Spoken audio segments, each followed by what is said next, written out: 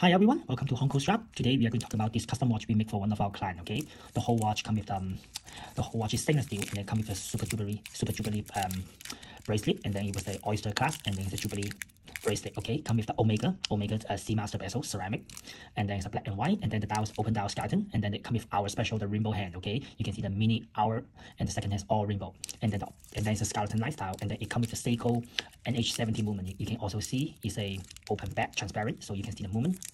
And then the dial is open dial. Okay, and then this one are the screw down crown, and then it means for the water resistant. Okay, you see the position, adjusting the time. Once you finish, you lock it.